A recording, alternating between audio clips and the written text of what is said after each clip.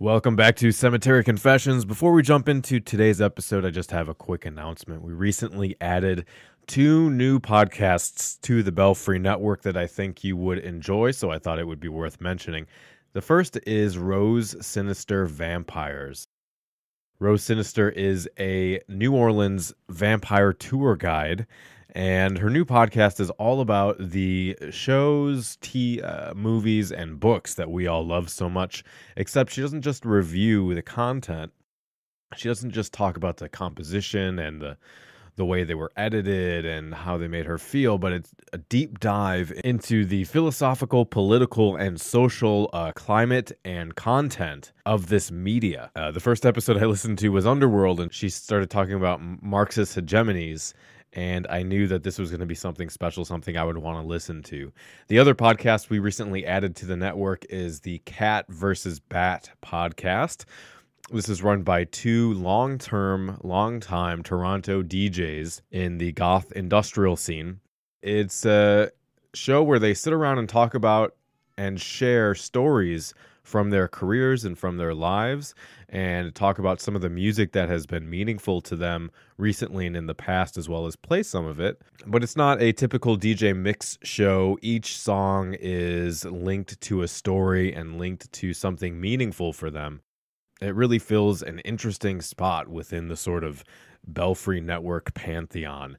So if you would like to check out those shows, you can go to their individual RSS feeds, or you can subscribe to the Belfry Network, where you can also get Cemetery Confessions and all the other podcasts, of course, that are on. And finally, if you enjoy the podcast and you want to support us, help keep us on the air, or get some bonus content like early episode releases, monthly live streams, exclusive merchandise, and access to our Discord server with our community of like-minded people, among a bunch of other stuff, please head over to patreon.com/Cemetery Confessions. This show only continues to exist because of people who have decided to support us. You can sign up at just $1 a month, which is hopefully something everyone can afford. So thank you so much for your support. Let's get into today's episode.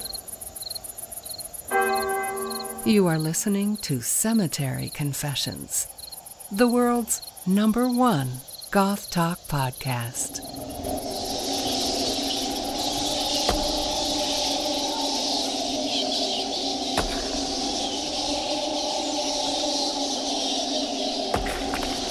All right, hello and welcome back to Cemetery Confessions. This month, we are going to be taking a look at those elusive and liminal cultural groupings that have become sort of tangential to goth. Genres like witch house, synthwave, cultural affiliations like new goth, pastel goth, that kind of thing. I want to take a look at what the cultural legacy and impact that those groupings have had on the scene now that it's been about 10 years since they have been around, and whether or not they have lost that kind of subversive novelty, or if they're going to be making a comeback. We've also got an album review from the band Crystal Cage, Sinister Suggestions, and more. So as always, I am the Count, and I'm here with my co-host Mark. Hello, Mark. Hello there. And we have a very special guest this week, as always, and that is Jean-Luc. Jean-Luc is best known for being a huge fucking nerd, but he also runs Post-Apocalyptic Productions, which was founded in 2008, and they put on a whole variety of events in and around Chicago. Most notably, at least for me, probably longest running, is Darkwave at Medusa's, which is a monthly goth industrial night that's kind of become a lifeline for those of us who don't live in Chicago. Jean-Luc also DJs other events in and around Chicago. Well, I'm sure we'll get into those. And he's also, of course, a regular at all the other events that are supported by the goth community. So, Jean-Luc, thanks for taking the time to hang out with us. Hey, no problem. Thanks for having me. All right. Well, we like to start with a kind of origin story to kind of get to know where you're coming from. So if you can talk a little about what your introduction to alternative or goth culture was, and then why you sort of stayed with that kind of thing for so long. It's interesting because it's kind of like the culture itself, with the goth culture is so unique and mixed together with so many different genres. I just kind of came at it from a lot of different directions. My mom was really into a lot of the old school goth stuff, a lot of Susie and the Banshees, a lot of Bajas, a lot of The Cure, and things like that. And from there on in, you bring in the artwork, you have the writings of that time, you have Neil Gaiman, you have The Crow, you have Dog Witch, you have a lot of things that come out graphic novel wise. And when you have kids, they have hands and they tend to grab onto things like albums and these graphic novels, and they start seeing things and they start exploring things. And like I said earlier, the goth culture, it has a lot of different variety to it. And even as you said, a lot of subgenres within the whole scheme of underground scene. You know, uh, Hmm. you mentioned goth, and a lot of people, Robert Smith, Edward Scissorhands, that kind of thing is the first thing that pops to mind. The black lipstick, the dark eyeshadow, but it really encompasses a lot of different things, and that was the thing with me.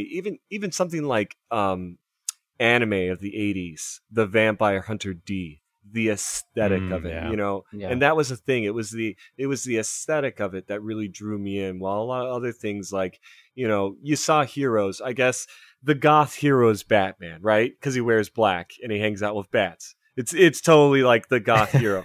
But if Batman did not exist, who would you have to relate to? And you don't like the lighter colors. Maybe the music isn't for you, and it wasn't necessarily a thing of I didn't feel like I belonged in those, but I felt I belonged within the goth culture and within the many different cultures within it too. And I think that's also another thing that helped me become a DJ. Um, Mm. Not to mention my mom, talking about DJs, she used to go out to clubs a lot. And one of the clubs that she actually went out to, funny enough, about Medusas, she went out to the old Medusas club. I remember we actually moved to Illinois. I was a very young age, and Dave Medusa came to the house. My Oh mom, shit. yeah, my mom bought a Victorian home in Elgin, and Elgin has come a long way within the well, I'm going to say over the 2 decades I've lived here. I don't want to put that much of a date on it, but you know, it's changed a lot, and she was able to snag up a good property. He was came there, he was amazed by the house. It was very, gothic architecture almost because of the way that it was built, and the darker colors that were used on it compared to Yeah. what most modern homes where you have white and eggshell. Yeah. Here you have this dark green and red house, and he promoted her. She would go out, and I'd see my mom go out, and she'd be dressed up in all these things that were straight out of the Matrix 9 years before the Matrix even came out. Like, this is what the Matrix was influenced by. Like, somebody went to these clubs back in the day and was like, I'm gonna make a movie, and everyone is gonna be wearing this crap. And it's the music that has grown with me, and I've grown with it. Yeah. And the fashion, and here's another thing. When you talk about aesthetic and fashion, it's like, where does it end? Does it just end with your clothes, your hair, the way that you carry yourself in life, your vocabulary? There's a lot of people and you don't think about this at first, but a lot of people that go ahead and get into certain things like old school poetry. And of course, when we're talking about goth culture, the first one that is the more notable, poet of that culture is, of course, Edgar Allan Poe. And from that, you really go ahead and you find more literature that you like, and then you find darker literature, and then you find different things that are gothic. It's strange because talking again about more variety in cultures, it's like, is H.P. Lovecraft gothic? I would have to say yes, in a way. Gothic, yeah. Yeah, it's gothic-esque, and the time period especially. It's more I wouldn't want to say unique than the classic horrors of Frankenstein Dracula. Yeah. And that's another thing. You have some of the coolest things out there, like Frankenstein, Dracula, the Merman, the werewolf. These things that really spoke to me as a kid. I was always attracted to darker things in life, and not necessarily like the more morbid things. I mean, morbid things were kind of a thing that grew on you as you grew older and you observed reality. But there was a certain charm to the silver screen darkness, the unknown, or the shadowing of what could be within the darkness. So I think Mm. I've always been drawn to that, and I've got to give it to the parents on that one. And anybody that's out there that's a goth mom or dad, know that you are influencing your child probably in a very positive way. You are culturing their life. Your mom sounds fucking awesome. She was pretty. I wish I had your mom. Yeah. She was and is. But yeah, so okay, well, you brought up your Dave Medusa coming, to your house, for fuck's sake. If people don't know, and probably a lot of people outside of Chicago don't know, but Medusa's was this kind of legendary all ages nightclub that was on, up in the top of this warehouse where you had to, I think they called it the stairway to heaven, or something like that, where you had to go kind of take this ritual journey through this spiral staircase to get up into this huge area that was just playing all kinds of music. They had actual VJs and all this crazy nonsense, and it was like the best place to get those kind of imports from Europe of the new wave and the goth and the post-punk stuff that was happening at the time, which was it was open from 83 to 92. So Medusa's on Chicago Street now is kind of the spiritual successor to that. So I'd be interested to know how you ended up getting involved with that and running the goth night outside of Chicago. Now, that's a really interesting thing. So touch on a few points. The old location was there pretty much at the what I really feel the end of the vinyl era. So you had a lot of old talent in those spots. You even had, Jeff Moyer and Scary Lady Sarah that, were people that would DJ at the original Medusas. And then we go on later to create their own nights, DJ at Neo, such and such forward from that. But then, just like with music, just like with the platforms that we use for it, it evolved too. And the old spot ended up closing. He came out to the Elgin area. He set up there. That was actually one of the reasons why he visited the home, is because he was going around the area in Elgin. He was promoting to people. And he was surprised that my mom, who worked in the city and would go out to the club in the city, lived in Elgin. And he was like, what is this? I know you're a regular. And usually if somebody's a regular at a club like that, you just automatically think they're in the city. So It kind of inspired him too. It was a good night. He came in, he's like, I love your house. Oh my God, this is awesome. There's awesome freaks out in the suburbs too, because this was also a good era of the club kid too. Yeah. The early 90s was very club kid. And that was, back when people would dress in really extravagant garb and gear and just totally get kitted out and go above and beyond what they would normally just do. And this is, something to really say, because to the outside viewer, when somebody is quote unquote within the goth culture, they're already dressing up. So if you can think about somebody like that dressing up, Halloween is just around the corner, but they're going to blow your mind every night. And it was interesting because they came out to the suburbs, and at that time in the early 90s, the suburbs, and not to mention social media, was not as advanced within, finding out about what's going on. Like back in the day, you were not going to find out about club events within the suburbs, via Facebook or something like that.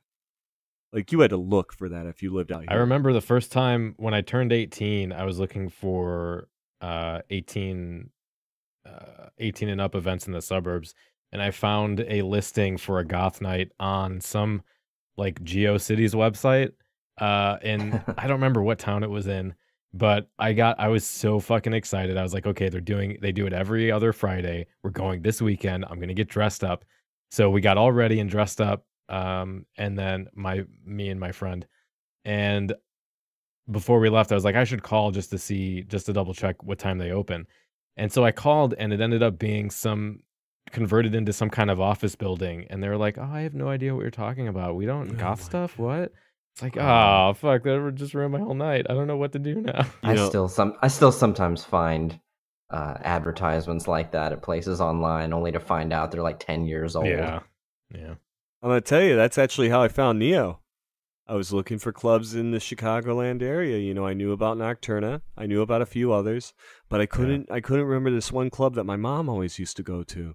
And I was like, wait a minute, you know, and I was like 14, and I was like, what is the name of this club? So I'm Google searching.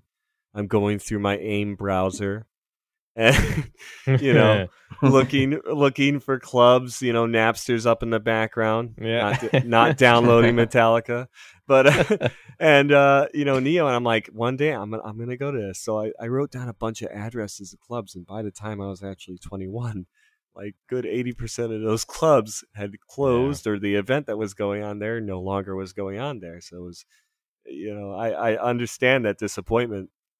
So when was how did you start getting involved with, were you just immediately a DJ and then you eventually took the night over, or what? So when it comes to me becoming a DJ, so I was going to college for theatrical acting and dancing. I actually I switched my major, but I had a big passion for dancing. And when I went out to clubs after school, one of the club that I would go to all the time would be Neo, of course, because in my opinion, it was one of the best clubs to go for dancing. And there was certain days that you could just get that dance floor to yourself, and you had great music because Jeff Moyer was there on Wednesday nights. So you'd have all the people that were there to dance on a Wednesday night, and none of the traffic that you'd usually have there on a Friday or Saturday. Yeah. And, you know, I started to learn more music than I ever, you know, thought that I would. And I thought I knew a lot of music. But, you know, I started listening to more music and started hearing more music that I was like, you know, why isn't this played in the club more? And I started suggesting it. And, you know, I had DJs that were really receptive, and I had DJs that were not so receptive. Funny enough, a lot of those DJs aren't around so much, and DJs that are receptive are the ones that, you know, like to grow with the genres. You know, like Jeff Moyer, like Scaly Sarah. And when it came to Medusas, so I went out to Medusas one night, which was really strange because at the time they didn't have goth nights, they didn't have industrial nights, there was nothing like that.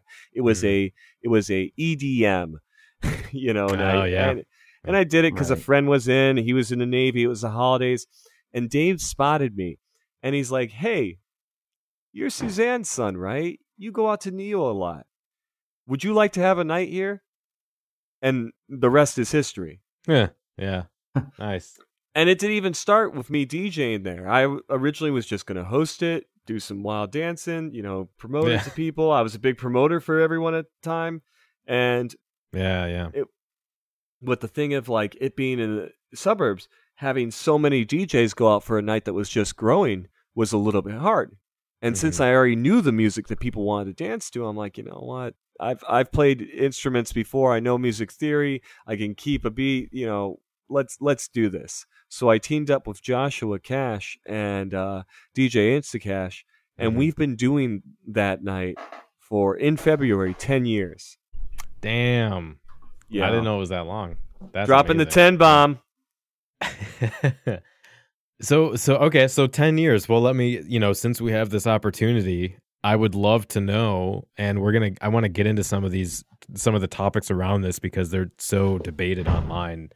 But for Darkwave, for your experience in Chicago, do you feel like the music that gets played has evolved and changed over time, or has it just kind of cycled, or is it just the same stuff that's getting played?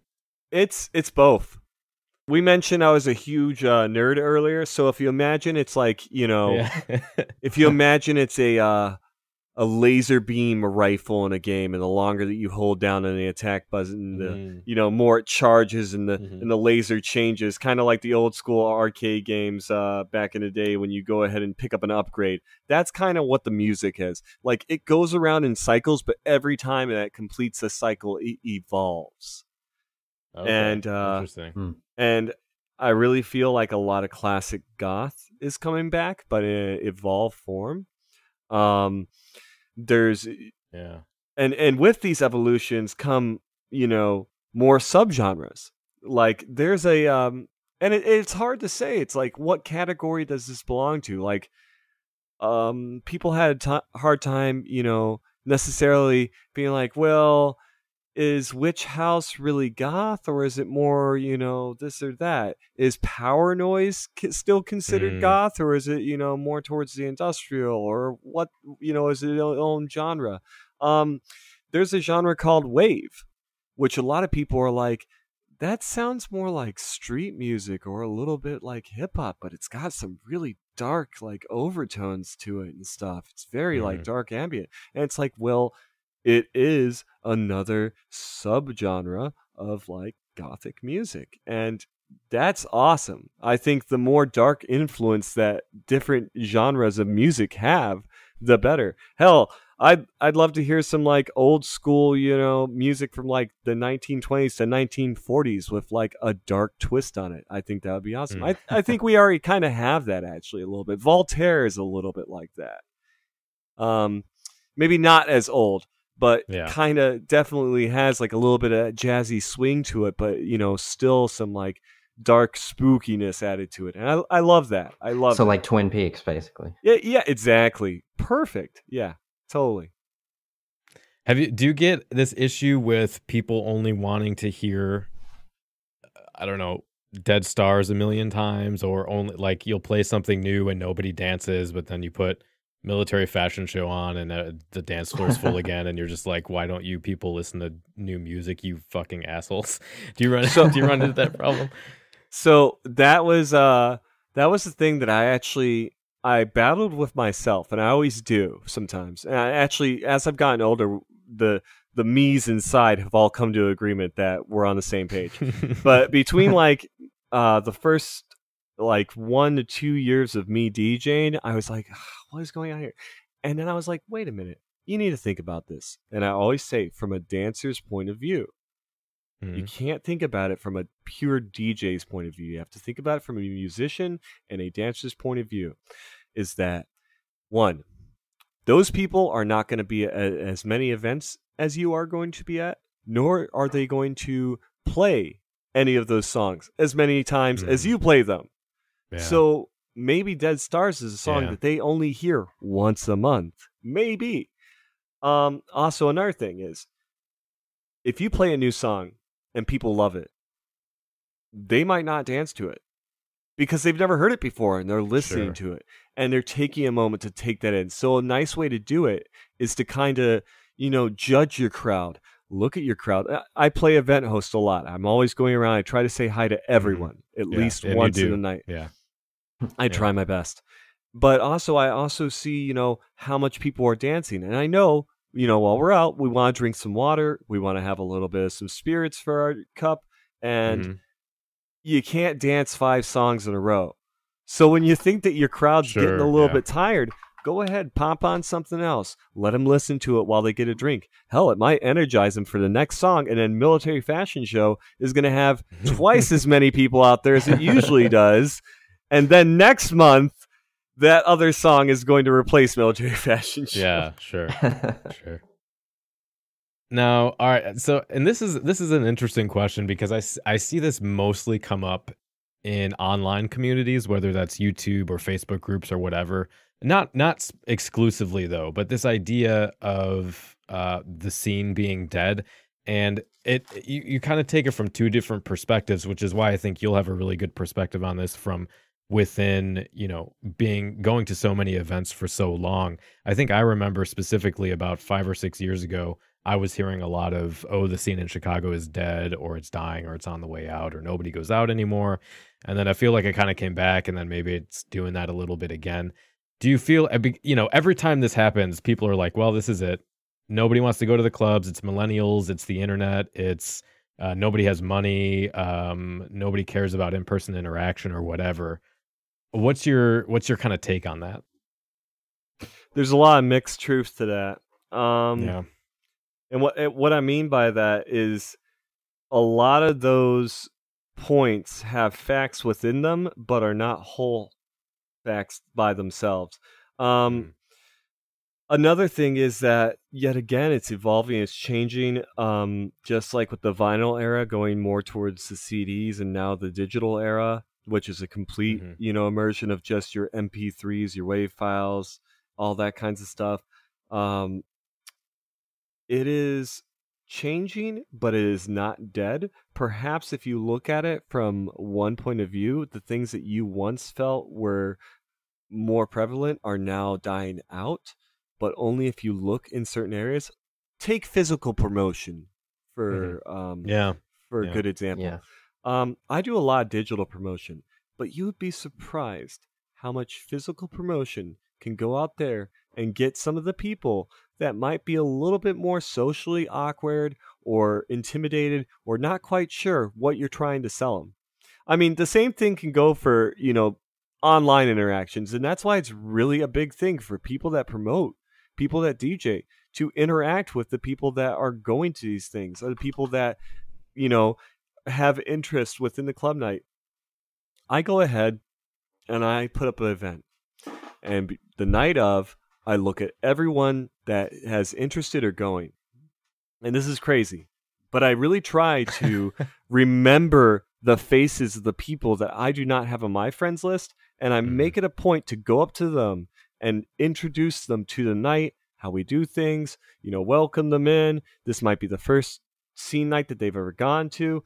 I feel like the digital era really helps people reach out, but it's up to people to use these devices to reach other people. Yeah.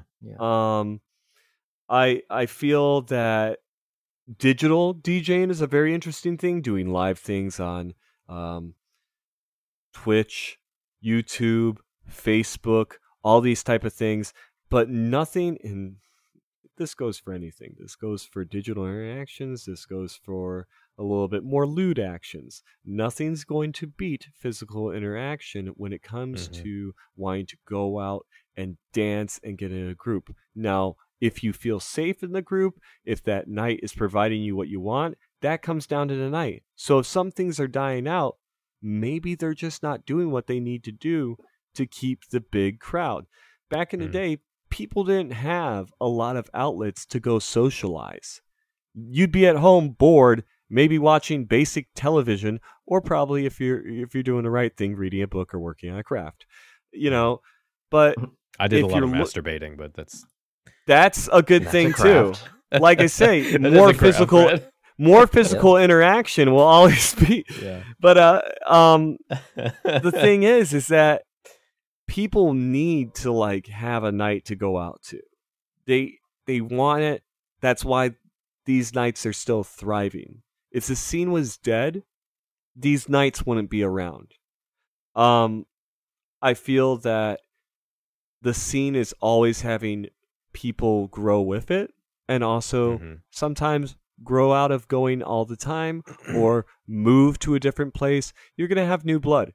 So this is an interesting thing, and this is a little off topic, but it gets back on. I have a little brother and sister who my little sister has a 10-year age gap, and I have people on my friends list that are about 2 to 3 years younger than her, and I have people on my friends list who it's going to be another year or two before they can come out to a club.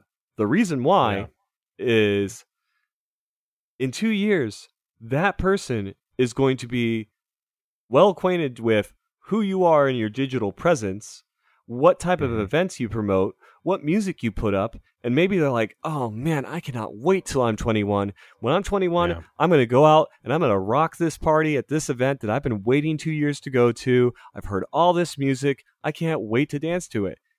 And that is probably the person that's going to come out for the next 4 to 6 years. Yeah. And then Yeah. the next generation. Scary Lady Sarah has an 18 plus night.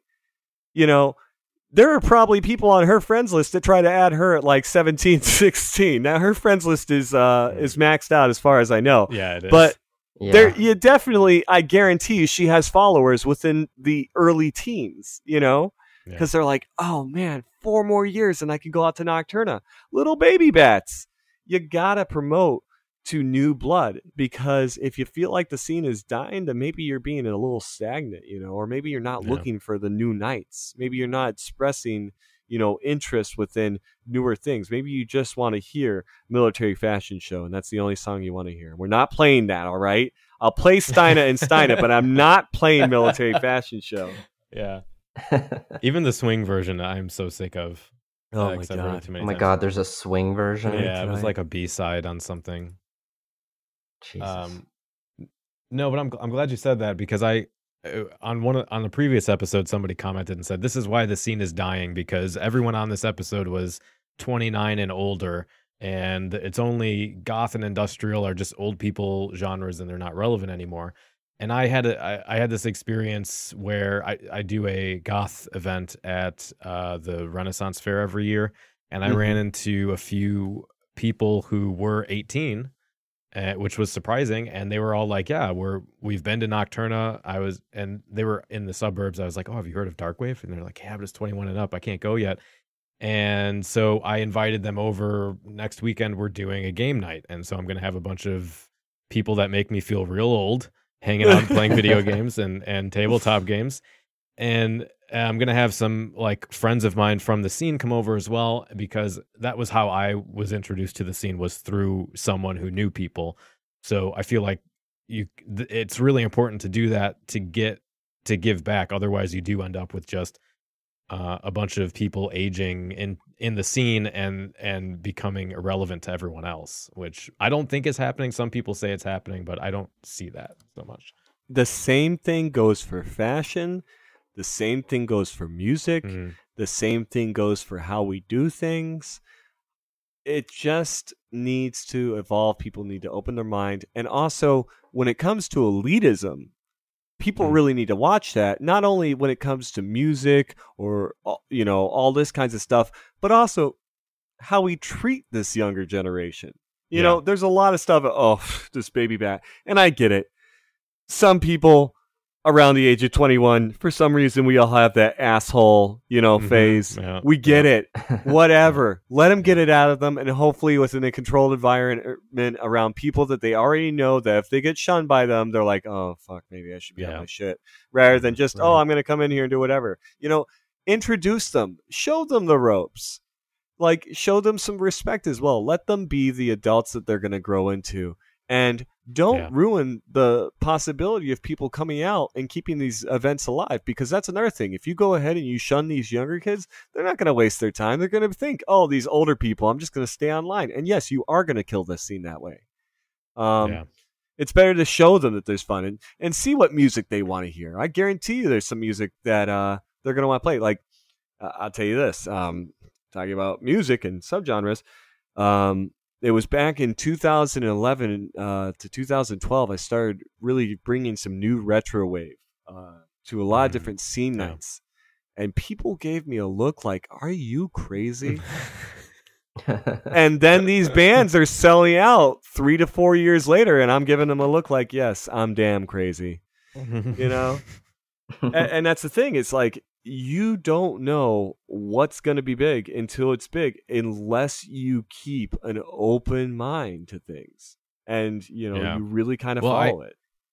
No, yeah, I was just going to say, the question about synthwave in here was because I heard DJ talking about that, saying that a lot of, specifically industrial bands, were going more and more synthwave, and there were more and more synthwave bands. Like Grendel was an example of that, and like The Rain Within and whatever. I don't know if you see synthwave becoming more of a thing in the clubs, or if that was regional to them, but I think that kind of thing is important, because you know, going back to the elitist thing, it's not an issue of, for me, it's more an issue of being an asshole. I think you can still say I think you could still make delineations between, well, this is classically considered goth and this is classically considered industrial and this is more electronic. Of course. But it doesn't mean you can tell someone, actually, you can't hang out with us because you listen to these other things. That's a serious problem. I'm not going to mention the DJ, but when I had a regular night at Neo, I had a DJ come into the booth, and he's like, "Hey, can you play some music with some lyrics in it?" As I looked at the full dance floor of people just going wild to a Carpenter Brut song, and they were just going nuts. And he's like, "What is this stuff even?" And I'm like, "Wow, you really? What do you want me to play? Metropolis 2001? Like, I'll just put it on, you know." Like, honestly, Electronic Saviors, put that on. Yeah, there we go. I'm gonna put Kathy's song on it like 1:30 in the morning when everyone's liquored up. I'm gonna play the beginning of it too. Oh God! Just play Empires. Oh no! Kathy's song was my like mow the lawn song when I was in high school. Yeah, seriously. All right, so last little thing here. I was listening to Dark Industrial Frequencies. There's a couple DJs on there from Texas, DJ Dante and DJ Depraved, and they brought up something that was interesting that I don't see in Chicago, but I thought it might be prudent to ask your opinion anyway. And it was this idea that they feel like events have become more cosplay events rather than subcultural events, because a couple reasons they brought up were that most of the nights are themed, and then what they see is a lot of people show up just to dress up and look pretty and then sit around and talk, and nobody dances. And I guess dancing is the metric by which they gauge whether the night is successful. And that's it, that nobody actually participates. They just want to show up and look good for a night and then leave. And it's not an actual community so much as it should be. I don't see that happening in Chicago, but I thought I would want to hear your take on that. See, I would have to see the crowd in Texas. Yeah. I would also have to hear what Dante and Depraved are playing, which, if they're resident DJs, I have a lot of faith within them that they know what they're doing. And I'm not going to try and come out and be like, oh, well, they're playing the wrong music, because no, that's not what's going on. There's probably a big crowd of people that want to go out there and dress up and just rock it out and listen to some good music. And the thing is, here's a question.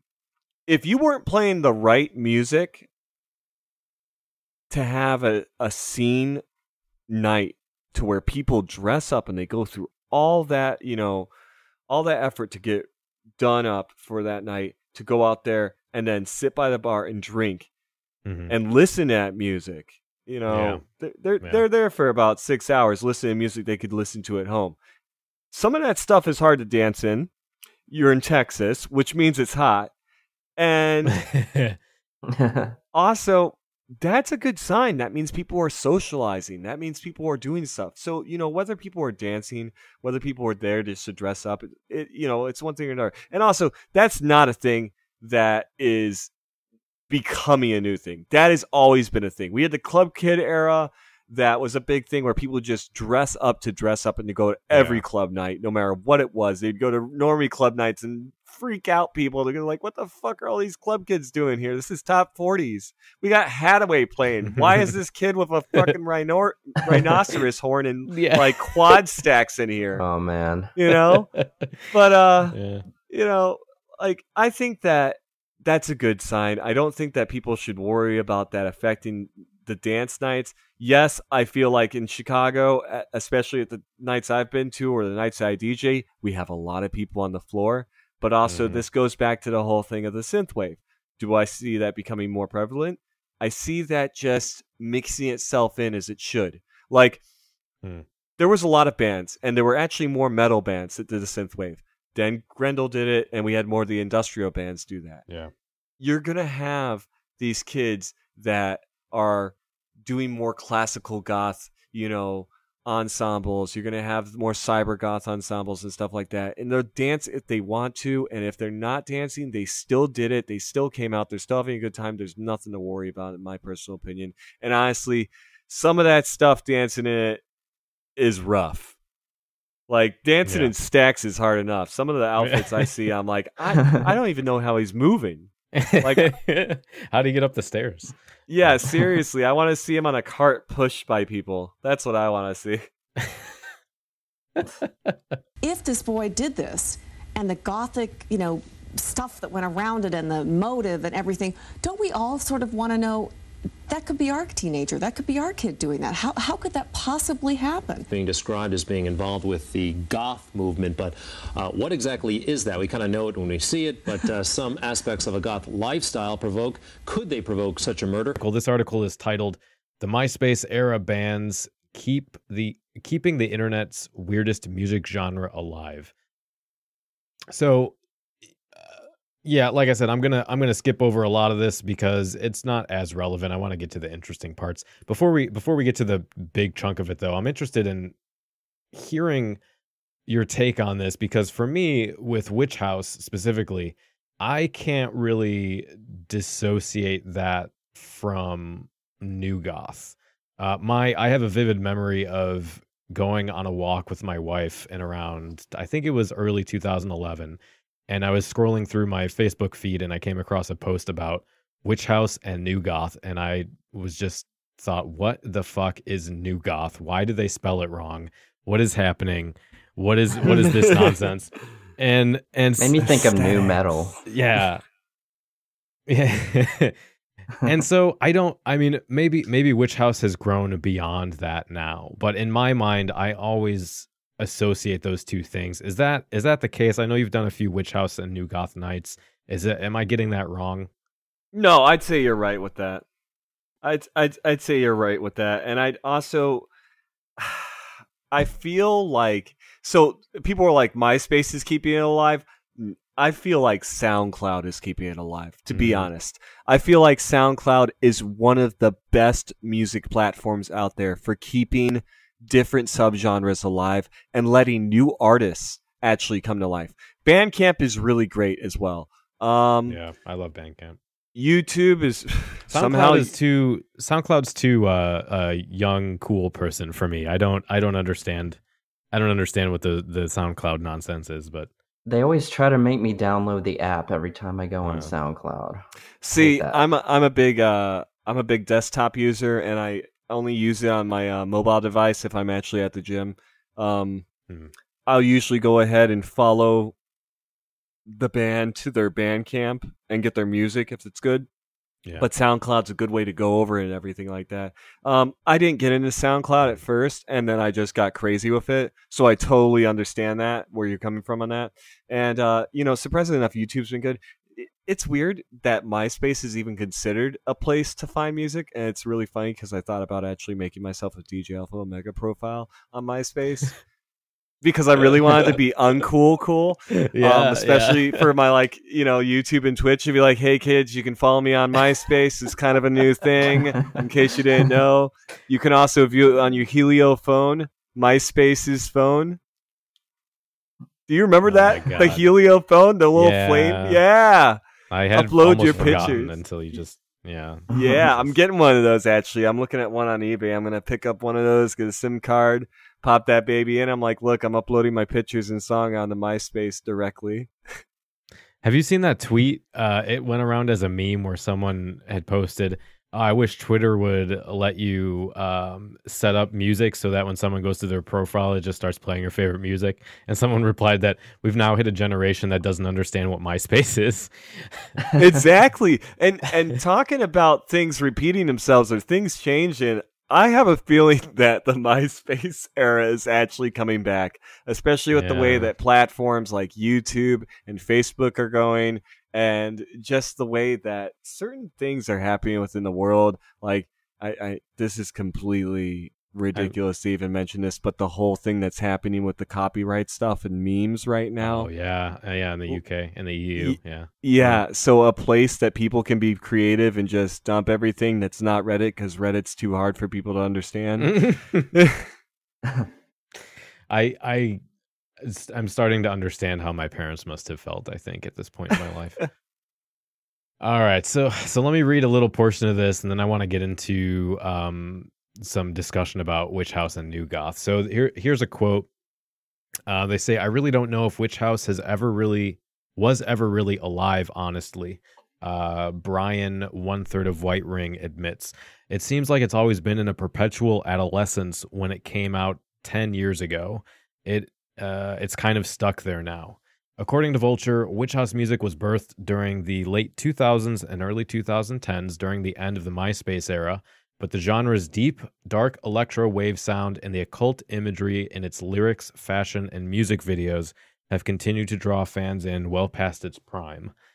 Early Witch House artists typically produced spooky tracks that sampled from the 90s and 2000s horror films and hip-hop records. They layered these samples with heavy bass riffs, lots of synth, and sometimes vocals. Visually and aesthetically, people in the community reflected this dark music by incorporating magic symbols, upside-down crosses, and pentagrams into all-black hip-hop clothing. All right, so let's talk about this. I guess... Well, let's start. I got a bunch of things to talk about here, but let's start with that last bit of it, I guess, since that was the last thing I read. This issue of pagan symbology, and I'd be interested to hear both of your takes on this. The way that I had seen it was, it seems like a lot of it got used just to give this air of mystery and weirdness, which I guess you could technically classify that as appropriation, but I haven't seen much in the way of anyone being upset about it or complaining about it. I mean, I know Goths use a lot of religious symbology out of context, like a lot of it's Catholic symbology. Yeah, Goths were doing that all over like the 90s, and and that's what I don't think it's anything new. That's what I was trying to think about is, Onks are different. Yeah, with the Catholic symbology, I think people generally kind of view Catholicism as already like appropriative and imperialist anyway, so they don't care. Mm-hmm. But I don't know. It was just always interesting because I'm basically an atheist, so I try to be sensitive towards the idea that using stuff out of context that other people hold as sacred or spiritual could be offensive. But I guess I'm just surprised that more people weren't upset about, I'm just going to use your religious symbol because I think it's spooky. My religious symbol is not aesthetic. Yeah. Although now I think it's more like triangles and like, oh yeah, it's a lot of that. But that's wingdings or whatever. It's all just aesthetic hoo-ha. It's like, ooh, this is spooky. I'm like surprised if I actually see a proper satanic cross. I'm like, oh my god. Yeah. Like, okay, so here's the thing about that. One, Witch House is in the same boat that Vaporwave is that one, there's a lot of different qualities to the sound. There's a lot of easy ways to make the music, so you have a lot more artists that are out there just making it, because a lot of things can classify as Vaporwave or Witch House. Mm-hmm. And then the third thing that kind of hurts and promotes them is the symbols. It appeals to a niche little group that are looking for that. But it really is hard to look for anybody else, because, you're not going to go look for those symbols. And even if you do, sometimes it's not going to come up in a search. So you better know exactly what you're looking for, or else you're not going to find it. Yeah. No, which O's are lowercase and which O's are uppercase, so you can spell the band name out. Yeah, or like, what was this band? Grill, but it's like capitals with upside down L's and crosses, and it's like, how, who the I guess you kind of have to go there in the age of the internet, because I know some people complain about this idea that goth isn't mysterious anymore because you have such access to stuff. So I guess you have to be purposefully obtuse with everything in order to create this mystique and bring back the kind of mystery to it. I mean, that does bring up an interesting point. I mean, I guess even back in the day, if you were looking for those CDs at a store like an Empire Records, you go up to the machine and I don't know what symbol that is. If you're looking for Grill, you're not going to find that CD in the Empire Records. You're going to have to look through the entire thing. And I know I'm dating myself by saying Empire Records. Like, this is a thing. The old Tower Records and all that fun stuff. Yeah.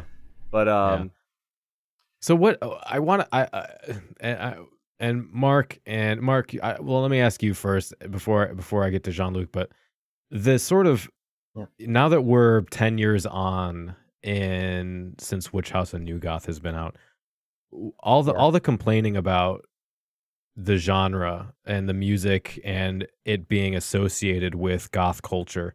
What do you think the main drive behind that was? Is it like they mentioned the hip hop samples that goths felt didn't fit, or was it some other sound or the look, or what do you think was the main issue? Well, I think it's just the fact that it's a different genre or different subgenre, and a lot of goths just aren't ready for it because it's different.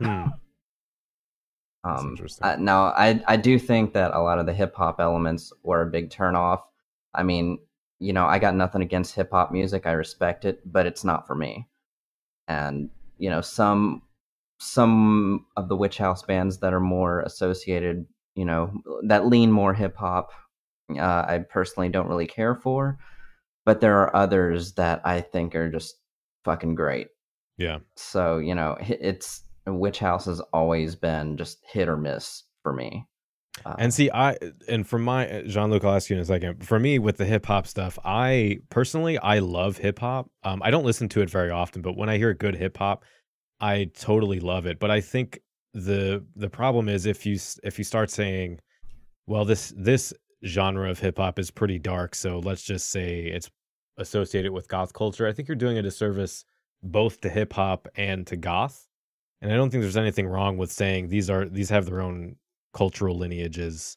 But I don't I'll get into what I think about it in a second, but I don't necessarily think, I think the hip hop was only a small part of it. But Jean-Luc, when it comes to like the association between industrial or goth with Witch House, how do you see that kind of playing out in did you see resistance to that, and why do you think that was?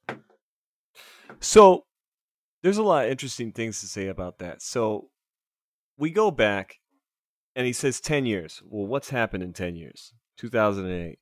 We still have a lot of people that are buying CDs and stuff like that. Well, if you're looking for goth music and you're looking to buy a CD, you go in there and you're specifically looking for something in that genre. You're not going to pick up a Witch House CD. However, if you're somebody in 2018 that's doing a search for music, and you are someone who's into goth and enjoys hip hop as well, or just likes a little bit of variety, and you find this song that you can digitally buy, this album that you're totally into, and it's a Witch House album. I feel like Witch House is about to become the adult that it needs to become among its, musical peers. Like he was talking about it, always being within its adolescence. Well, I think it's about to grow up now because there's more people that have access to it and for more reasons. When you went into a store and you were looking for specific genre, you weren't trying to really mix it up. And if you were listening to things, you probably weren't going to spend the $15, $20, $10 to get that CD. Now you can particularly buy, whatever little song you want. Maybe you like 2 or 3 tracks off of an album, but you hate the rest of it because the rest of it just isn't for you. But you're like, damn, I really like those 2 songs. You can do that now, which then spreads the music out more. I feel that it definitely wasn't accepted within the goth and industrial crowd for a while. I feel like a lot of people thought it was a joke almost, or like, oh yeah. Somebody's just sitting at home and, putting whatever in. And some songs were a little bit more distorted than others. But then again, I feel like it was the beginning of power noise music as well. I mean, there's a lot of people in the industrial scene that didn't accept that as like industrial fueled music. And, you see where that is now. That's the same thing with a lot of like synthwave tracks that have become more integrated into the goth scene, music scene, especially within club nights and stuff. It's not just classical goth music anymore. There's a lot more variety to it. So when you have something like Witch House, it's kind of grown into itself now, and it's also refined itself. when you mentioned that you felt like it was about to grow up, I think that maybe is actually going to do a disservice, because the way that I viewed it when it first came about, and it ended up, at least from what I was seeing online, getting conflated with a lot of these other fashion groups. And the term I used was neo-tribal identities, which basically was this idea that there are all these subcultural groups or groups of individuals that are linked together either from an aesthetic or a sound. And rather than being kind of clearly defined or loosely defined and people grow up and through them, they became this thing where individuals would move from one group to another without any real attachment or long-term commitment. And that the nature of that ephemeral space for youth had this kind of entrepreneurial aspect to it, that because these different groups were blurring into one another, and they were porous and they shared members, that was where the kind of subcultural or subversive power came from, because it was subverting the traditional subcultural model, I guess. So whether it was a style tribe or music like Witch House that was, like you were saying, really wide ranging and was able to incorporate a lot of different things without being easily pinned down, that was what made it interesting. But on the other end of that, it also kind of, I feel like, was the downfall, because, well, first of all, I don't think anything like any music sound, any genre like that can survive without classification for very long. Once it becomes known and it becomes readable and definable, it's going to eventually happen. And because I feel like, because there was a lack of depth with those types of things, like take New Goth, for example, a lot of that style, I think, has been kind of, what would be the word, commodified by like the Kill Stars and those types of fashion outlets, and kind of absorbed into general alternative aesthetic and the kind of trendy thing, rather than being this transgressive, fluid, dynamic sort of environment. And that now that, if Witch House is going to become more, now that it's older, become more definable, that maybe there's not enough depth of culture there to give it the kind of meaning that something like Goth would have over time. I could see that happening, if that makes sense. Kind of remains to be seen, though, doesn't it? Yeah. Well, I think partly we have seen that, especially because when the New Goth style came out, and pastel goth has kind of disappeared. There's still a few people that do it, but it's not really a thing anymore. With New Goth, I feel like that aesthetic was, well, there were two reactions. It was like, hey, goths are already kind of doing that. That's just like casual goth. And then there was the, this is just a mishmash of garbage reaction. But what happened, I think, was that style became definable, and as such, companies started marketing it, and it sort of became absorbed into the Kill Stars of the world. So I feel like we've kind of seen that already happen with New Goth, and Witch House in general. I don't think is really too much of a thing anymore, or if it is, it's well, different. I know there's a club. I know, like, there's a club a few hours away from me, but I know they do play Witch House, and they also play a lot of, dark wave industrial. It's kind of just a mix, but Witch House is definitely in there. Any thoughts on any of that, Jean-Luc? Yeah, so I feel like Witch House can definitely split off. I don't feel like it will all go in one direction, where it will just become a thing that's, mainstream and mass merchandise within its own self. I don't think you're going to see a lot of like the aesthetic symbols and the Hot Topic and everything like that. But that's actually a good point as well, is that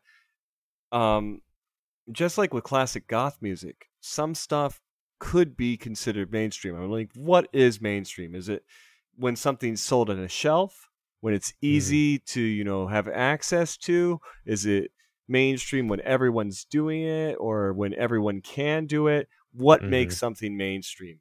I have a few opinions on it myself, but I feel that that's kind of a thing that is, it's a big opinion thing. It really depends on how people feel about it. Yeah. I do know that there's nights, including some that I've done and some that I do, that incorporate witch house into it or are around witch house. I feel like a witch house, vaporwave, and other genres are gonna find a niche group that want to hear all of them. The pastel goth, I feel like, could also be found within that, and I feel like there's gonna be always like a culture that is going to follow these music genres wherever they go, and they're going to want these musicians to perform live, even if it's just to a room of like 15 and 20 people. Those 15, 20 people were going to be willing to spend anything to have that person there live. Music is so wild these days because, like we were saying earlier, anybody can do it. And also, touching on one more point, so a lot of people look at witch house the way that they used to look at industrial. And, one of the most notable people in the early days of industrial music that really became mainstream was Trent Reznor.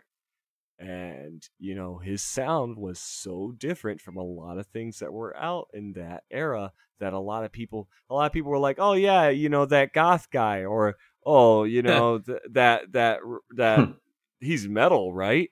Nobody understood what he was, until he, made his own path. And then he became, to a lot of people, mainstream. There was a while where he was this is like underground music. This is like scene music. And then there was like, oh, you listen to Nine Inch Nails? That's mainstream. That's mainstream industrial. That's mainstream goth industrial. Come on, get out of here. Type of thing. I'm just so pissed that I'm unable to go see Nine Inch Nails because they wouldn't sell their tickets online. So talk about an old school way of doing things. Are you kidding me? Yeah. Well, I'm not a local, so I would have to drive like for several hours in order to wait in line at a ticket booth and pick up the tickets physically, which I couldn't do because of time constraints and what have you. That's so crazy though, that they would not sell that online. Yeah. What is that even? I think it was a move to prevent like scalpers from fucking people over. Wow. Now that's interesting. I kind of like that. I kind of like that, but then again, I'm kind of like, you should let these people buy one ticket online. Yeah. What are you doing here? Yeah, so I have one last question before we close out this article here. And it's something that was brought up on the last episode that I didn't really touch it because I didn't feel like it was appropriate to go off on that tangent for what we were talking about. But Alex Reed was on that episode, author of Assimilate, and he brought up this idea that he felt like the reason there was such a backlash to New Goth and Witch House was because that scene was like incredibly sexually fluid and empowering, and goths felt like they were being one-upped by a younger, more gender fluid, forward thinking community. And that was something I had never even considered before. I had never thought of it in those terms. I don't know if that's something that has ever come up for either of you, or if you have thoughts on that. But it kind of came out of left field for me. Was he referring to the music or like I think the new goth scene, yeah. That See, I've never even seen a new goth in person. Like, I've never gone to a goth club and said, wow, that person is really new goth. Like, it just never happened. where I live, at least. I mean, you're talking to a guy who's been a master at a dungeon before and gone to plenty of dungeon parties.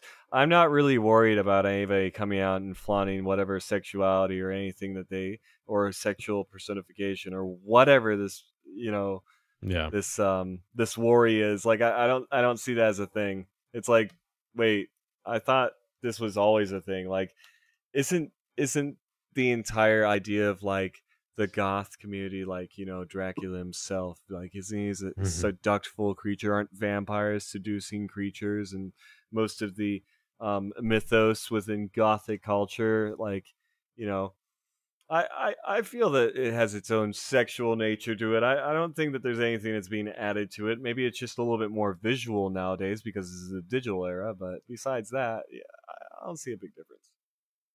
I never really made that association either, so I don't know. I wanted to bring it up to both of you just to see if you had thought of it, because for me, I never associated that as an issue. My issue was always more that they were kind of taking this stuff that goth had developed for so long and using it in more of a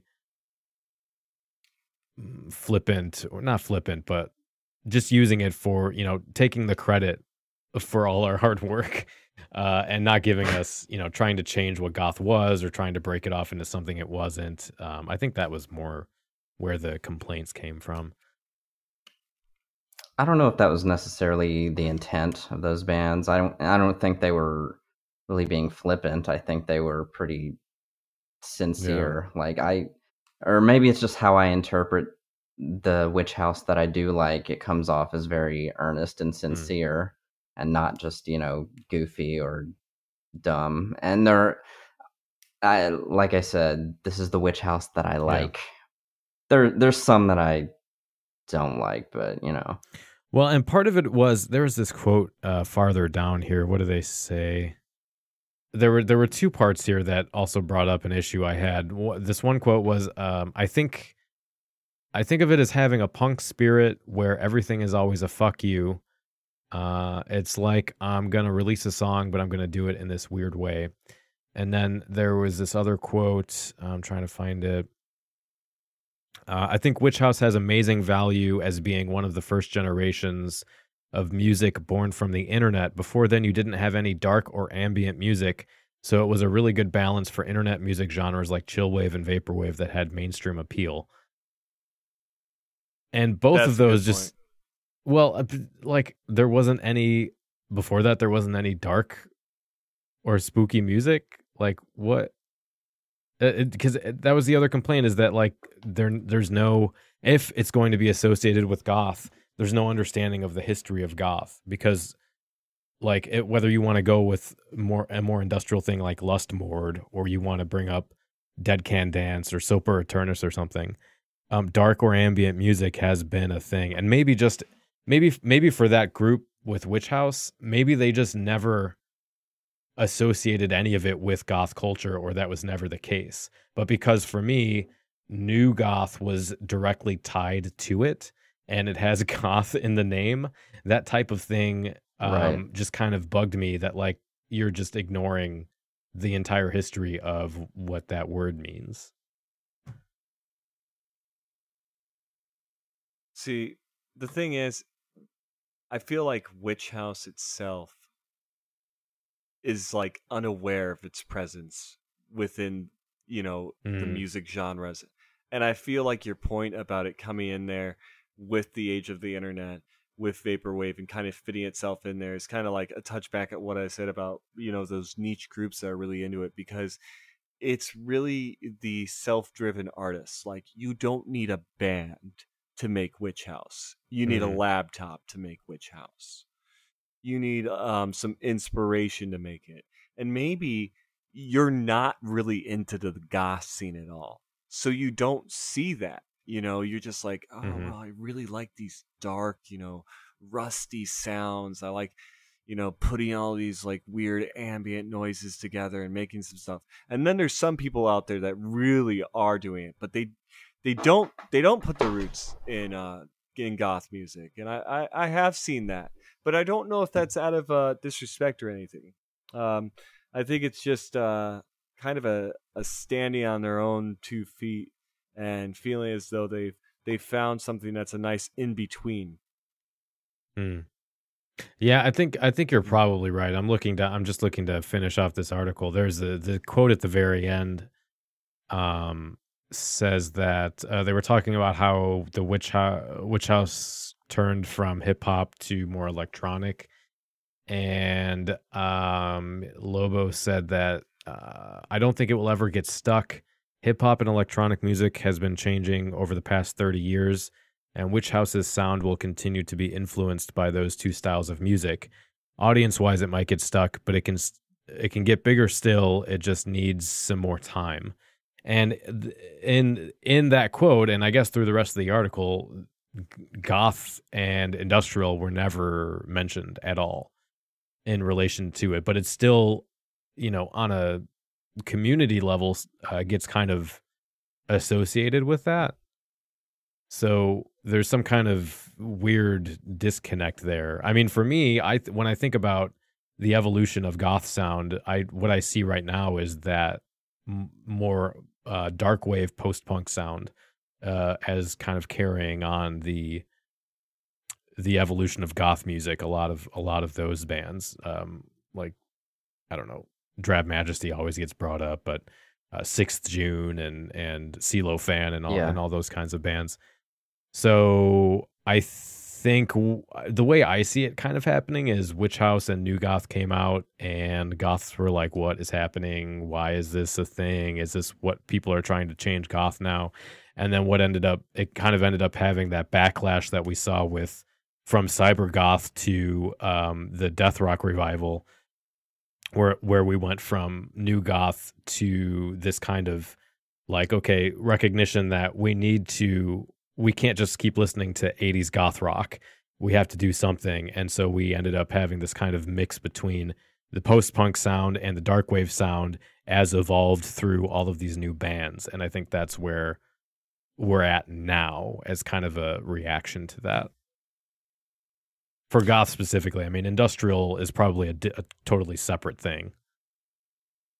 I think this is also a good thing to keep in mind when it comes to music or any type of art form, in a way, is that everything has a beginning and an end, but that doesn't mean that it can't have a rebirth or it can't be a memory that is continually brought to the table. There's music that has been passed down for centuries, and we go ahead and we put it together and we play it on new instruments, and we record it on new technology, like songs that were made in the 1700s that, a violin piece or something like that. We're playing that on an electrical violin. We're recording that on a computer. That is the way it is supposed to be played, but not the way it was ever meant to be played. Yeah. And that, for a while, that type of music was never played, or as far as we know. There's a lot of documented history, and you get some sticky stuff when you go that far back in history when it comes to music. But I feel like even goth itself will eventually go to a point where it doesn't die, but it goes and it hibernates for a while, and then somebody revitalizes it. And I feel that within that time, there's going to be a lot of genres, Witch House included, that maybe, will do the same thing, or, evolve a little bit more, or just something along those lines. I see this with a lot of genres, and even if you just take the last century, I mean, nobody's doing the same music that they were doing back in the 1920s right now. But we just had the retro wave era come back and totally bring, beats from the 80s. I mean, to follow that up, there's a lot of Witch House music now compared to 5-10 years ago that sounds more like an actual song, something that you could hear at a club, something that people could dance to. That is only possible because of the technology that we now have and the instruments and the way that we can create it. And that's intimidating to a lot of people too. So a lot of people don't want to accept it. You know, a lot of people are like, oh, no, it's this, it's that, or, oh, it's trying to do this and that, when really it's just trying to grow. I don't think that it's like an intimidating thing of, oh, it's trying to replace this thing as much of it's trying to make its own. Yeah. Yeah, I think that plays into, I was actually going to bring this up next week, but it kind of is salient to this. What you just said is, I was talking with Rise Fulber on Friday night, and he brought up this notion that of how he hates the word scene, which I'll go into more detail in this for the next episode. I don't want to drag it out now, but basically the place that was coming out of, I think, was this idea that for him as a musician, once a scene forms or someone starts talking about a scene, it's immediately you have to stick within this box, and everything outside of that is a threat. And I do feel like that is a problem, and we shouldn't be attacking other people for their trying to be artistically expressive, but that we should be either incorporating that or just saying, that's really cool, I can get into that as well, kind of thing. That's very true. All right, well, speaking of retrowave, let's jump into the album review.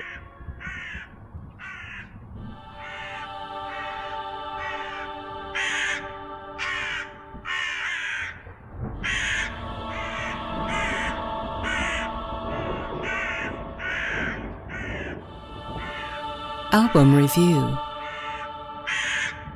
Okay, so this month we are reviewing the album Crystal Cage by the band Crystal Cage. The only information I have on them are that they are a Finnish band, and they describe their sound as gothic minimalism like the Cranes, black metal, bass mixing of early jungle and D&B, bootleg aesthetics, and ARPs from 80s, 90s electronic pop techno Berlin school. So before we get into the review, I'm going to play a track, and I am going to play Burning Crystalline.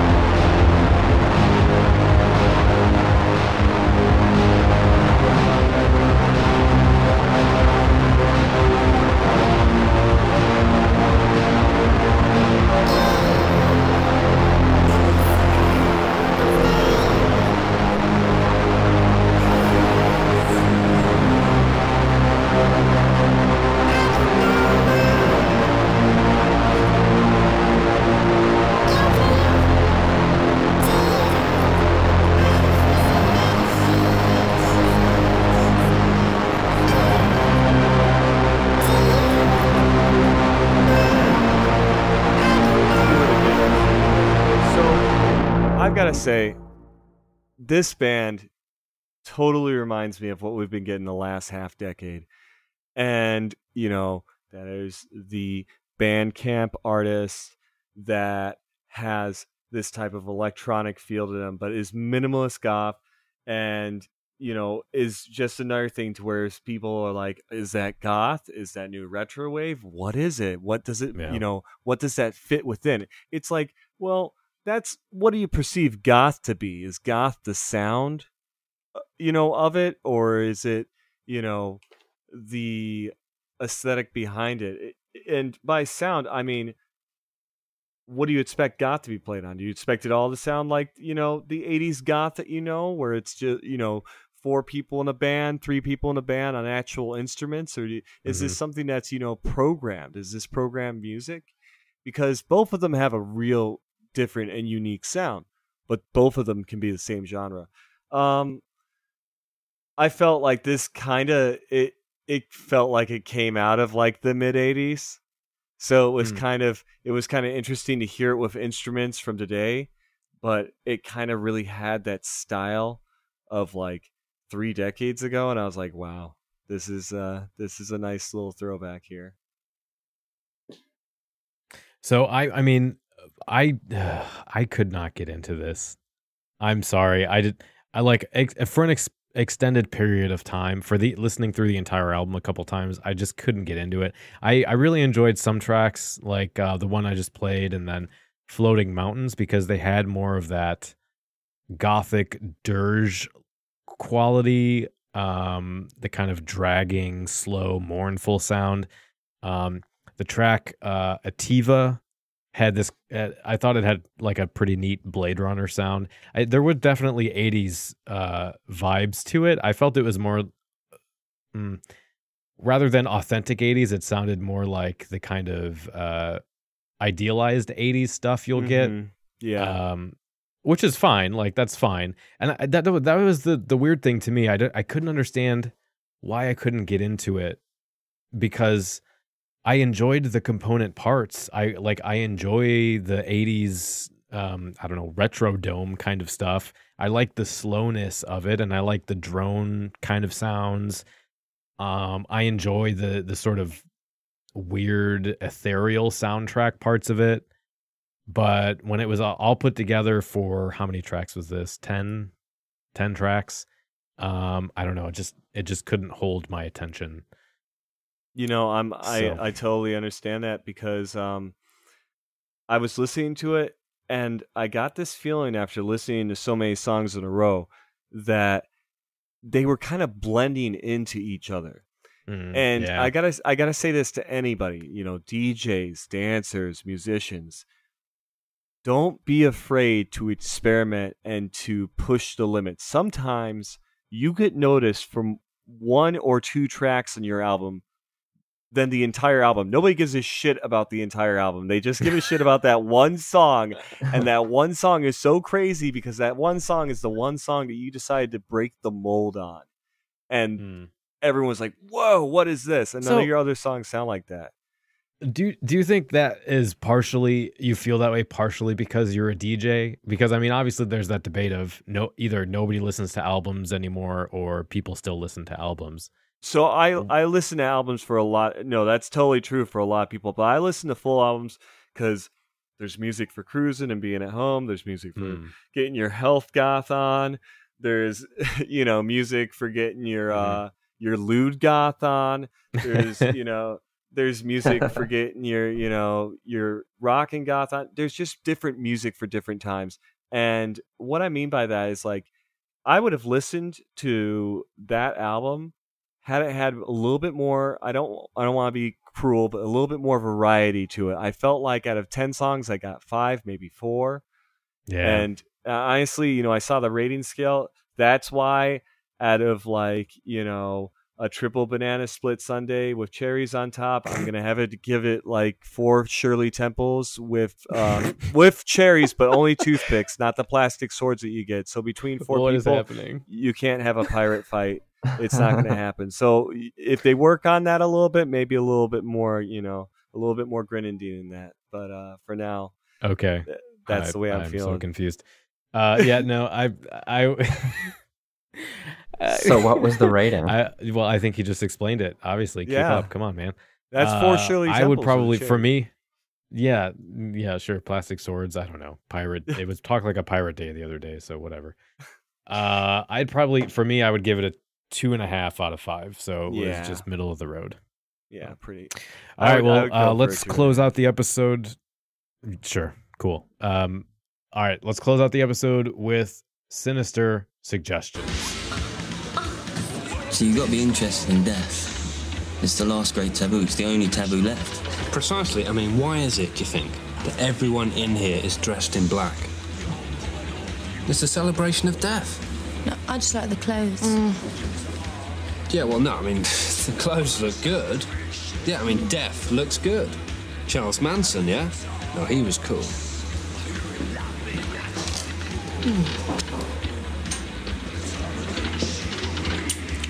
Don't know if I mentioned it before, but I'm actually a vampire. Sinister Suggestions. So my suggestion is this YouTube series on BuzzFeed of all places, called Unexplained Mysteries Supernatural. And I guess this has been a thing for a while, and a couple memes have even come out of this. I don't know if you guys have ever seen the "Hey Demons, it's me, ya boy" meme, but it came from that. And it's basically, it's kind of like a ghost hunter series, but it's one dude who believes in ghosts and one dude who is total skeptic, absolute nonplussed. Nothing scares him. He's just like, oh, obviously that was the wind. Like, why are you crying in the corner, kind of thing. And so the combination of those together makes for an absolute hilarious show. I've been watching it in the background while I've been working from home from my second job, and it's really funny and it's really entertaining. So if you're into ghost hunting shows or just comedy, like something to kind of just watch and take your mind off stuff and just feel good for a little while, I would definitely recommend that. There's 4 seasons of it on YouTube so far, so I'll have a link to that in the show notes if you guys want to check it out. Great. Mark, any ideas? Anything you've been enjoying? I actually do have Wow. something, and you're gonna fucking hate this. Not a video game then. Okay. No, it's like it combines 2 things that you probably dislike. Crux Shadows and Crux Shadows. Well, no. Okay. Close, but okay, no. So like a weird thing, it's not a weird thing about me. Kind of a nerdy thing about me is that I'm a big fan of independent professional wrestling. Mm-hmm. Yeah. And there is a brand new wrestling promotion. It is called Blackcraft Wrestling. Oh my And I'm God. sure you've heard of Blackcraft. The I'm clothing sure. company? Yes, is this related to the clothing company? It is from the same people who do the clothing company. Okay. Yeah, they created their own fucking wrestling promotion, and like it's so like I enjoy the wrestling, but like I always wondered what it would be like. Okay, what if you could have like a gothy, dark, spooky type of wrestling promotion? And lo and behold, it exists. And apparently Doug Bradley, who is Pinhead from Hellraiser, he is like I'm aware. Yeah, he is like their main kind of like authority figure. So he's not actually wrestling because he would probably doesn't, break. sadly. Okay. Yeah, he would. His head would crack, but. Okay. Yeah, it's Blackcraft. it's just this really interesting niche kind of wrestling promotion that I just got a big kick out of. Okay. Cool. Is there anywhere I could watch that? Or there's probably clips on YouTube, right? So I can get a feel Yeah, for there's it. clips on YouTube. Okay. Yeah, but just like look at it because it's so weird and different, and just like, Okay.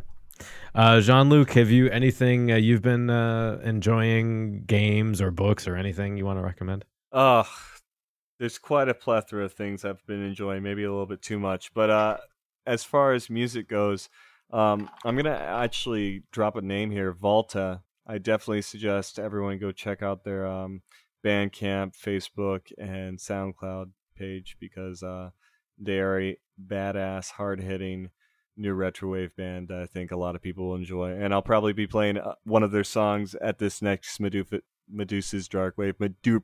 Darkwave? Medusa's Darkwave. Yep. Mark, I'm watching this, and this is disturbing on a fundamental level of my psyche. I know it's great. What are you watching there? I don't think Blackcraft Wrestling. Okay. I'm not. This is there's like Gothic cathedral lanterns hanging, and this guy's got a satanic cross on his. Well, Japan probably loves that. I've ever seen. I know, it's like you've got to be like into it to like really understand. It's I know they call it a cult, but it's literally like a cult. Like you have to just kind of okay. From the outside, it's like fucking weird, but like once you're into it, you're into it. Mm-hmm. I think that's the only time I've ever heard a cult defended in that way. Heaven's Gate is the shit. So before we go, and obviously I'll have links to this in the show notes. If you guys are listening on YouTube, it will be in the notes under the video. If you're on a podcast app, just swipe left or right, and you'll have links to everything there. But Jean-Luc, can you let us... Are you going to link Blackcraft Wrestling? I will have to now. Our fucking page. Thanks for that. Permanently on the Belfry Network forever because of you. Jean-Luc, let us know where would be a good place for people to find either you or your events and stuff you want to promote online. They can find me on Twitch, where I'll be live streaming future events, where they can get a bird's eye view of what goes down in the club. You're going to be live streaming Darkwave? Yes, we live streamed Darkwave last month, and the great thing is that club lighting ensures that nobody's seen. It's just the silhouettes of the people at the club. So you see the lights, you see the silhouettes, you get to see the DJs. The DJs are well lit up, and the bar area is well lit up. But nobody has to worry about having their face on there. So nobody has to worry about being like, hey, I'm antisocial enough. I came out here to have fun, not get on camera. But you get to see the night. So if you want to see what's going on, if you want to hear the music, there's also interactions. People can put requests through there. So Twitch. That is an amazing idea. I can't believe I missed that. Is that on your personal Twitch? That's on my personal Twitch.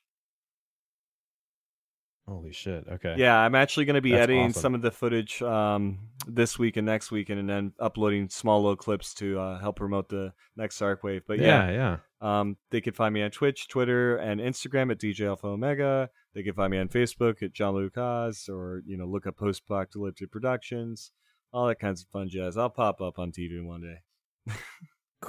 Does anybody watch TV anymore? Like, is that a thing? I watch YouTube on my television. Okay, watch YouTube, stream, like Netflix and stuff. But I'm talking like TV. Is that even like a thing? That's a bar thing. Yeah, well, it's an old people thing. It's an old people thing. Yeah. Well, we're getting there, Mark. You're closer than I am. Yeah. So I listen to radio shows. Only by like a year. God, are you like 32? Close enough. I'm 31, but 2 years. Okay. Whatever.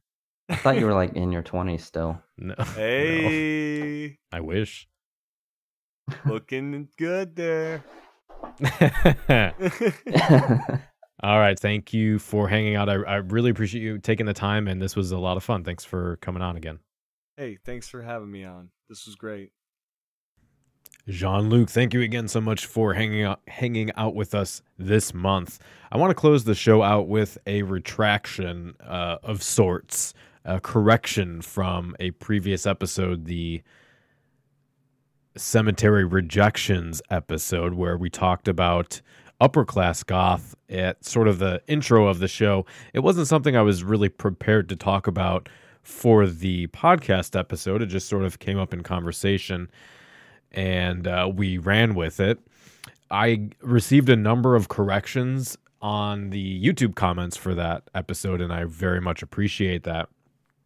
The gist of it is, when I brought it up, I mentioned that Simon and Adora Batbrat, Simon being Coal Candy, were using the hashtag upperclassgoth on Instagram, although it looks like that was actually not the case. It seems to have been originated by Victoria Lovelace, and she's the main Instagram goth or alternative person that uses it. A number of clothing brands and websites have now taken that hashtag and used it on Instagram.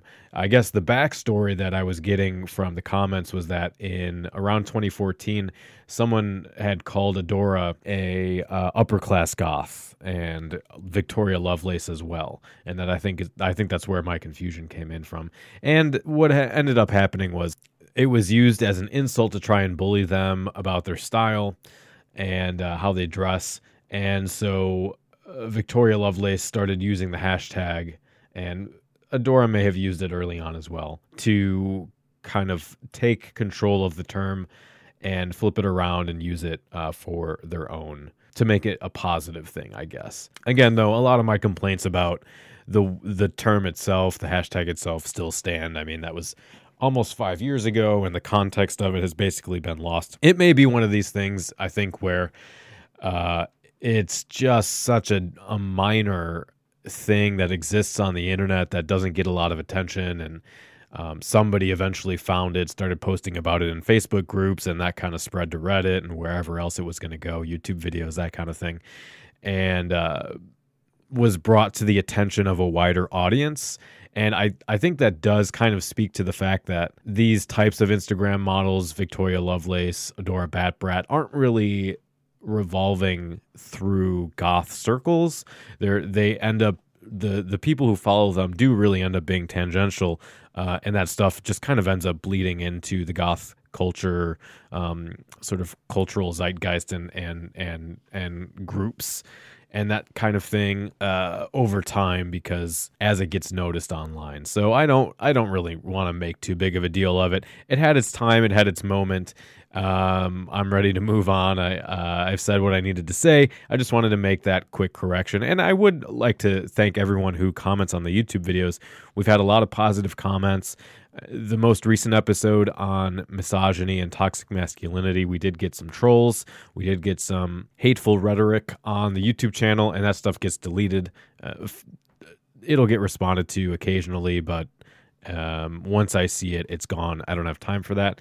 Largely, though, the comments for that episode were very positive, very constructive. There were some people who did have some disagreements and were able to voice those in a constructive and meaningful way, which was very much appreciative. Next week, or 2 weeks from now, we will be back with an interview with Andy Dean. I believe I mentioned on a previous episode, or on the misogyny episode, that we were going to be doing the political episode, and I actually had my dates mixed up. That is going to be the end of next month. So that will, however, still be a panel discussion. I will be having on guests from across the spectrum who have some different views on both politically and socially, and on whether or not goth should take a stance on politics and to what degree goths should be aligned with political ideologies. So that will be coming, but next week we're going to be hanging out with Andy Dean, talking about his time in Bella Morte, but more importantly talking about his current projects and his interesting take on the goth scene. He's one of those people who is, I would almost say, hyper-inclusive, to the point where he's said in the past that goth is whatever you want to call it. If you want to say you're a goth, then you're a goth, and there's no real criteria or way to determine what is and is not goth. So I'm very interested to sit down and talk with him. I know he's a big goofball and he's a fun guy, and I enjoy his work. So I think that's going to be an interesting interview as we drill down to the sort of minutia and undergirding philosophy of how we define culture and what the human cost and the process of treating others with respect and respecting others' wishes has to do with both the way we define culture and the perspective that musicians have as they get kind of pigeonholed into genres and into scenes and are expected to behave and define themselves and their music in certain ways, and how that can impact their perspective on cultural movements.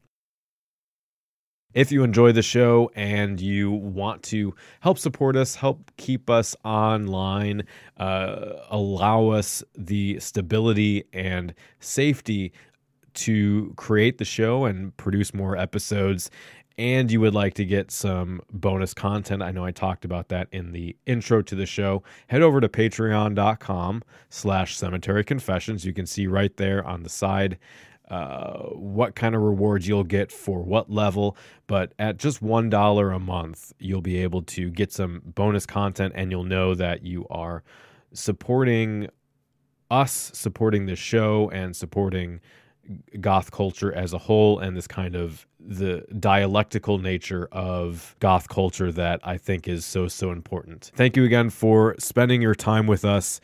It's always a pleasure. Until next time, stay dark. The preceding program is a member of The Belfry, a network of blogs, podcasts, and videos for the darkly inclined. Go to thebelfry.rip for more information.